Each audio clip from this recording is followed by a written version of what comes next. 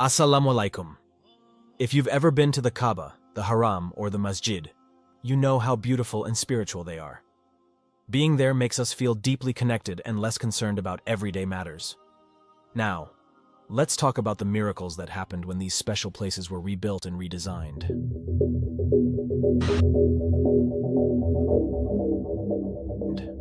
The person who designed and built the Masjid al-Haram and Masjid was named Muhammad Kamal Ismail.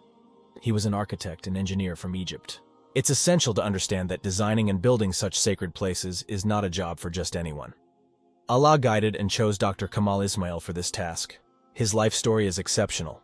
He was highly educated, becoming the youngest high school graduate in Egypt, and earning multiple doctorates in Islamic architecture in Europe. Even with all his expertise, he refused to accept any money for his work in these holy places. MashaAllah. He believed seeking worldly rewards for designing such sacred places was not right. King of Saudi and Bin Laden Company tried to pay him a lot, but he refused and said, "How I face my Allah on the Day of Judgment," and devoted his life to Allah's housework. So the main story starts when Dr. Kamal Ismail took on the task of redesigning the Haram and Masjid. He worked on this project quietly, without seeking media attention or fame, because he doesn't want the media to appraise his effort, because he wants his rewards from Allah on the Day of Judgment. May Allah grant him a higher rank in Jannah. The construction of the Haram and Masjid is itself a miracle. During the construction of the Haram Kaaba, the main problem engineers were facing at that time was floor heating, because we know the Haram floor is not shaded, and it's an open area for tawaf, and we know Saudi Arabia has warm weather conditions. So at that time, Dr. Kamal miraculously found the rarest marble, which is known for staying cool even in the scorching heat of Saudi Arabia.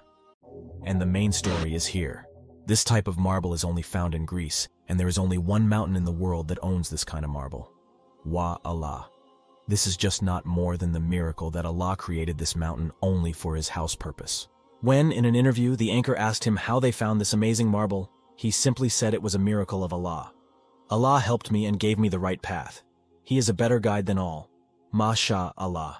Dr. Kamal had purchased the half of mountain and used all of its marble for the Haram floor. After 15 years, when he started the masjid's construction, the King of Saudi Arabia asked him to use the same snow-white marble.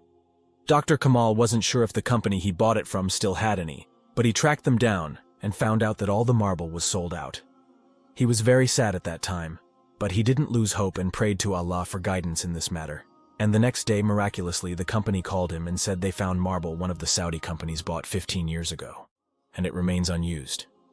It was nothing more than a miracle that the marble had been sitting in their storage for 15 years, waiting for him to use it for the masjid. MashaAllah. Dr. Kamal offered the Saudi company a blank check for the marble, but the company owner miraculously refused to take any payment and donated all that marble to the mosque of Prophet Muhammad, peace be upon him.